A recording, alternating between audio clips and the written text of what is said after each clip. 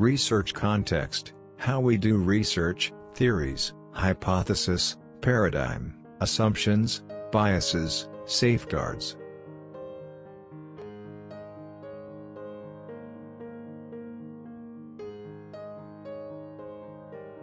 The context of research.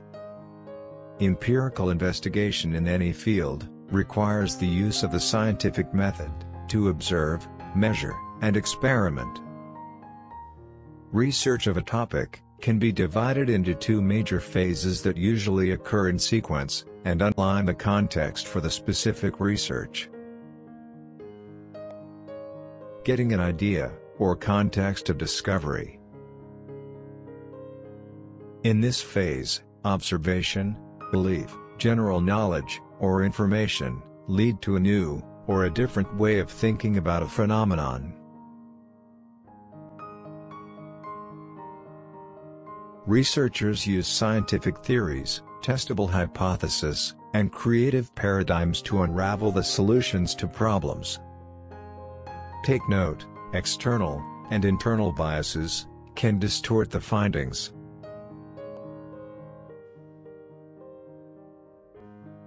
Testing the idea, or context of justification.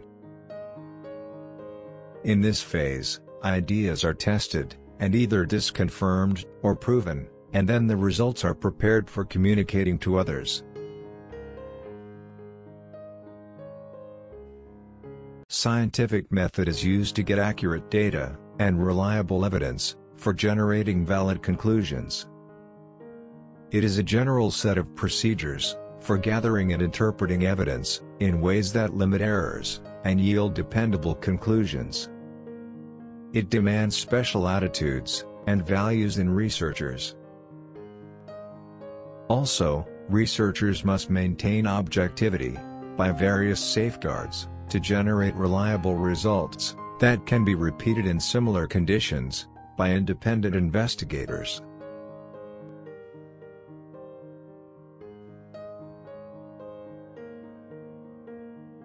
What is the role of theories in research? Psychological theories, in general, attempt to understand how brain, mind, behavior, and environment function, and how they may be related.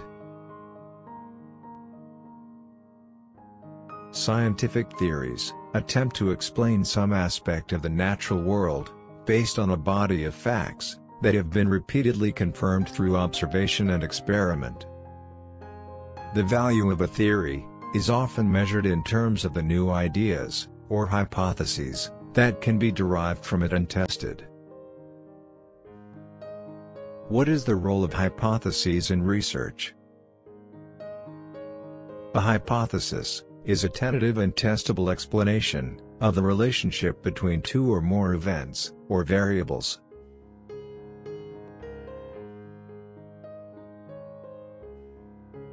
A variable is any factor that changes, or varies, in size or quality. Mood may be a variable, since people's moods may vary from one situation to another. Test performance is another variable, since a person's score may vary from one test to the next. What is the role of paradigm in research? Using the correct paradigm helps us to understand complex processes. A paradigm is a model of the functions and interrelationships of a process, a way of thinking about the world, and how to study it. Entire field of knowledge can change directions when new paradigm challenges existing ones. When paradigms shift, revolutions of knowledge usually follow.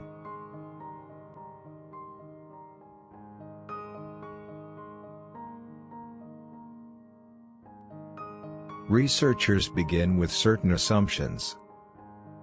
Determinism, all events, physical, mental, and behavioral, result from specific causal factors. Behavior and mental processes follow set patterns of relationships that can be discovered and revealed through research. The ordeal of proof. Before a new theory, hypothesis, or paradigm makes a difference in science. It has to undergo an ordeal of proof.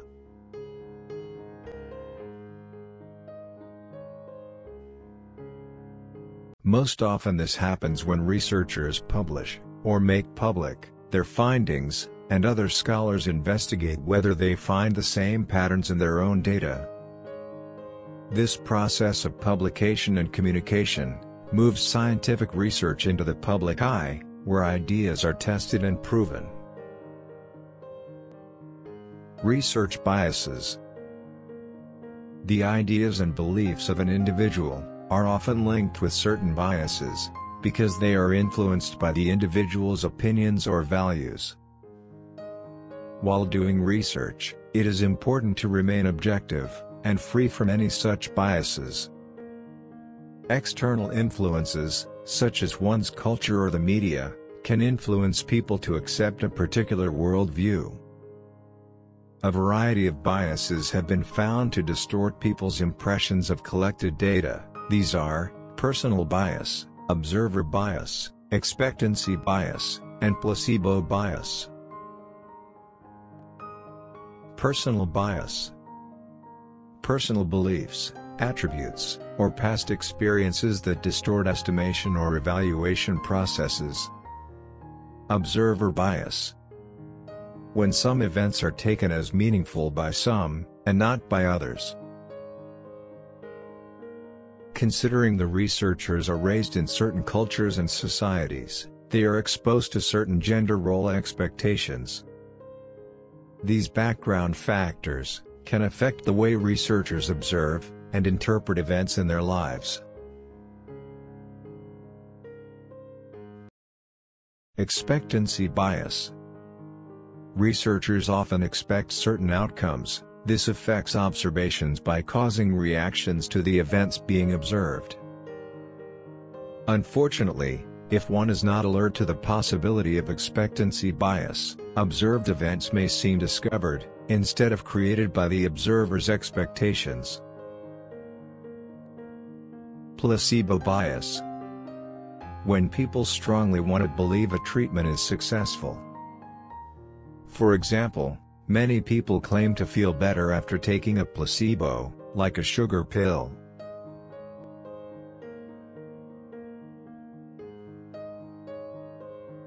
When outcome involves a subjective judgment, that is, how a person feels or whether pain has reduced, the desire for a drug, or therapeutic method to work, may be enough to achieve the desired result.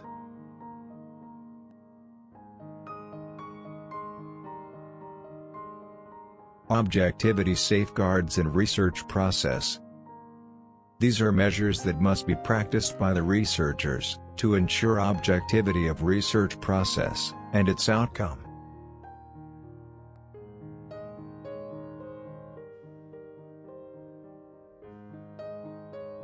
Procedural safeguards include keeping complete records of observations and data analyses, in a form that other researchers can understand and evaluate. Scientific reports have a similar form of communicating ideas to the entire scientific community, opening them to criticism. Standardization. This includes using uniform, consistent procedures in all phases of data collection. All subjects should receive the same instructions, and be treated in the same way.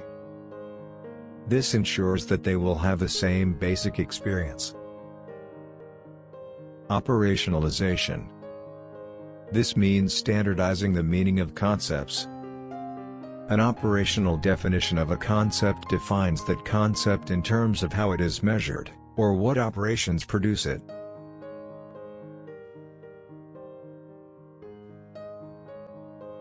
Avoiding bias. Bias from external influences, personal beliefs, observers' perspectives, and human expectations can all distort data.